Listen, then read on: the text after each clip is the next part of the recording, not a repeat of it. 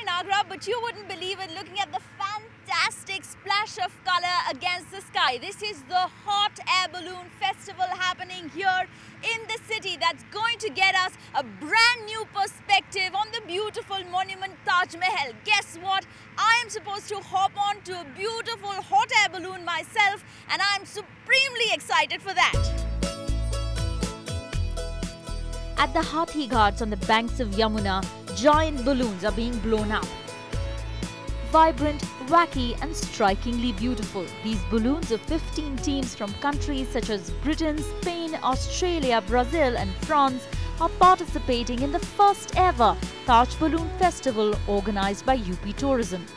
Very, very exciting because this is the flight over the Taj Mahal. It's very, very, very nice.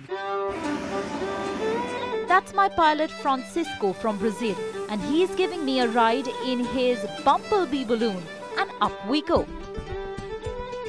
Beautiful. The morning haze curtained the Taj Mahal, and it was only a lucky few like me for who the Taj's silhouette emerged against the rising sun.